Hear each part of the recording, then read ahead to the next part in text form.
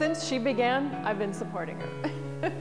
Since the very idea arose from some very smart people, I'm sure, and dedicated people, we would be her supporters, since it seemed that the arts individually, their venues, the visual arts, the performing arts, theater arts, would all be better served if they had a collaborative agenda, forum. So the regional art centers seemed to me to be a way of bringing all those energies together so that each one benefited by that energy. I spend my time, my free time when I have it, in galleries and museums. I love all media in the visual arts, particularly watercolor.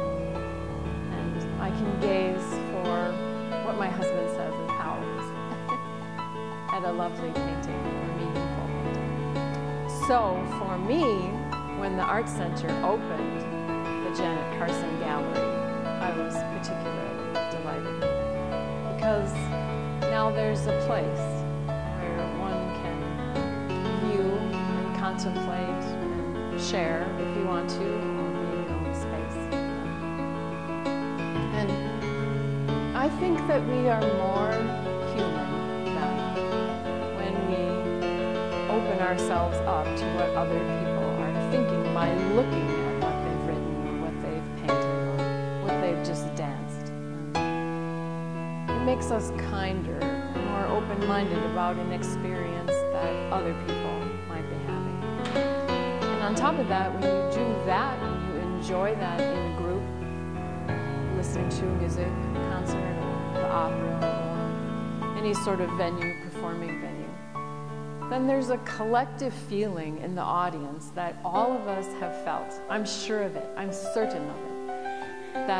That story that's being told is a story that we connect with, and we understand ourselves better, and maybe the person sitting next to us then makes sense, and we don't feel so afraid of them or worried about this or that. And we see that as human beings, there is a collective experience that we wouldn't be able to share or know if we didn't have the arts. So for a whole community to have that exposure makes you more of a community. Don't be afraid to donate what you can. We don't always donate a lot. Sometimes we just donate our energy and come to things. But don't be afraid to dip in your pocket and donate what you can.